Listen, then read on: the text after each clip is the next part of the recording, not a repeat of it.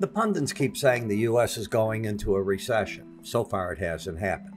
The pundits keep saying the labor market's weakening and it's going to turn down. Well, it has weakened a bit, but it's still strong by any stretch of the imagination.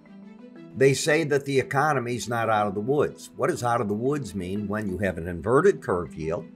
It's not signaling, it should be signaling that the market's going to go into recession, yet it's been signaling that for months on end. We have in front of us a UAW auto strike, no U.S. budget. We have a breakout in the 10-year note over 4.34%, and yet no breakdown in the stock market.